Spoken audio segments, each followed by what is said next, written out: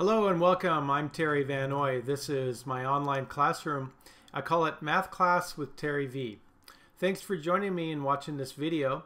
I just want to direct your attention to the toll-free number at the top here and my web link. And either place you can find more information about me as a teacher and my experience and how I work with students live in these online math sessions. I make it a very interactive experience, and it's a very good math conversation. It's not just homework help. It's long-term or short-term depending on what you need in your studies. So give me a call or go to my website. The first lesson is free if you want to check it out. So on with today's lesson. Alright, this question is from one of my YouTube viewers, and it involves some trig and angle of elevation.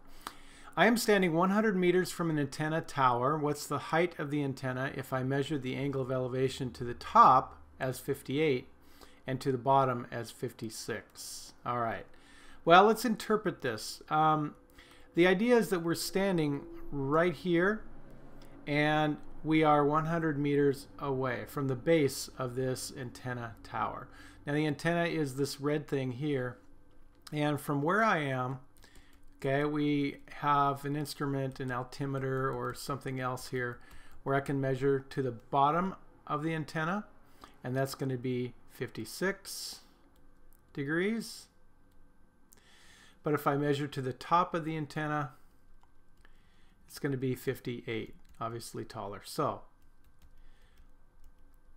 all right, so the larger angle there is going to be 58. All right. So what we're going to do is we're going to go ahead and call the height to the top of this tower. Let's go ahead and call that H1. All right. And we'll call the height to the bottom of the tower H2. And how do you find the antenna height? Of course, we would subtract. Okay. Now the key here is that we have a right triangle. As soon as you have a right triangle, you know that there's some trig functions. So let's go ahead and look at how we would solve this. So what I've done is separate these triangles out, and we have two right triangles. The bottom leg here is 100 meters on both. Here it's 58 inches or degrees to the top of the tower, and here is 56 to the bottom of the tower. We're going to find H1 and H2 and use some right triangle trig. Now at this point I'm going to assume that you'll remember those trig function definitions. Sine is opposite over hypotenuse, cosine is adjacent over hypotenuse, and tangent is opposite over adjacent. And we think of this as SOHCAHTOA, SOHCAHTOA. Alright? So we have to look at what we've got here. Well, if this is our reference angle, 58 degrees, this is the adjacent leg. Right? It moves right into and it becomes part of that angle.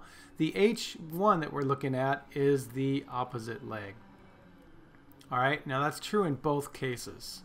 So we've got adjacent and we have opposite, and so we look at our chart and see what the appropriate trig function would be. Opposite and adjacent, that's got to be tangent. So if we have to do the tangent of 58 degrees, we know that's going to be opposite over adjacent, so it's H1 divided by 100. And the same with the other triangle. That would be tangent of 56 is H2 divided by 100. All right, let's go ahead and find these tangent values on a calculator.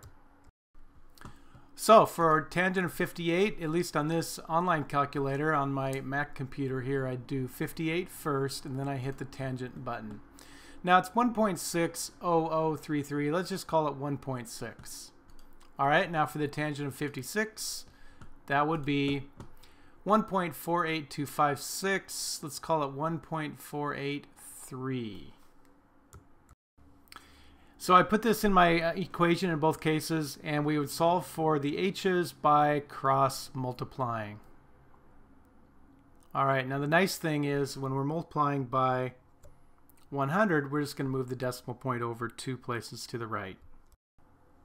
Given me my two answers of 160 meters measured to the top of the antenna and 148.3 meters measured to the bottom of the antenna.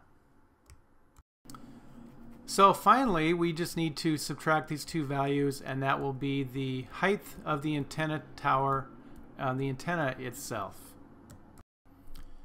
11.7 meters. All right. Now, to summarize, what we do is we draw a diagram out and see if we can identify a right triangle, because if you have a right triangle situation, now you can use some trig functions. In this case, it was tangent because we had opposite leg and adjacent leg. The adjacent leg was the distance I'm standing from the tower. All right, thank you so much for your question, and appreciate your watching the videos. Take a look at, again, my website if you want more information, or give me a call if you want some live sessions. Thank you.